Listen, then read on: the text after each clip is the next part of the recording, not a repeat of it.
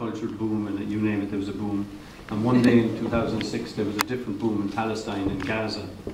There's a poem called Boomtime 2006.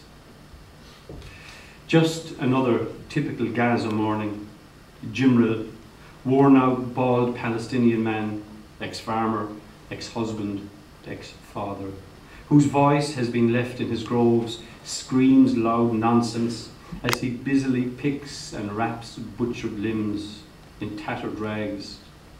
Mulched legumes dress the dead body of the young girl who minutes earlier had greeted another customer with a smile. A booted foot is visible amid the twisted wrecks, shrapnel having severed it from its owner. The market flames with burning blackened bodies, and all but one of the prostrate gasps. His last, as swallowed blood steals his air. Later, across the square from inside the high school wall, wails broadcast over the mechanical arms that hiss and hum as they dig and scrape and push. By Dhuhr, the truck remnants have been cleared to facilitate the umbilical of humanitarian traffic.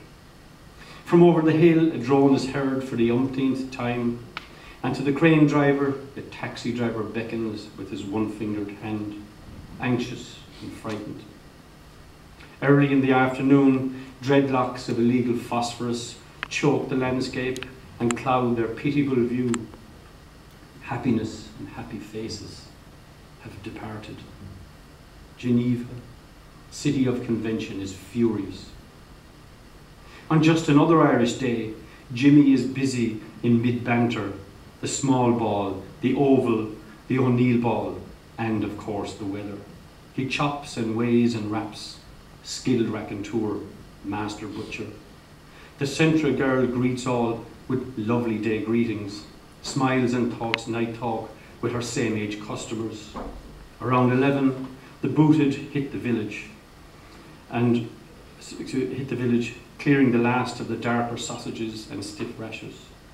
All but one can't wait for the first swallow of that fizzy drink. Ah, Jesus, I was gasping.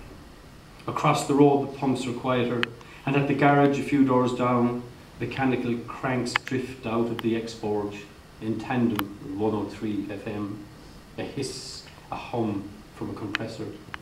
The last of the trucks are gone by Angela's time, and shortly after, the square facilitates treble parkers picking up their uniformed school kids.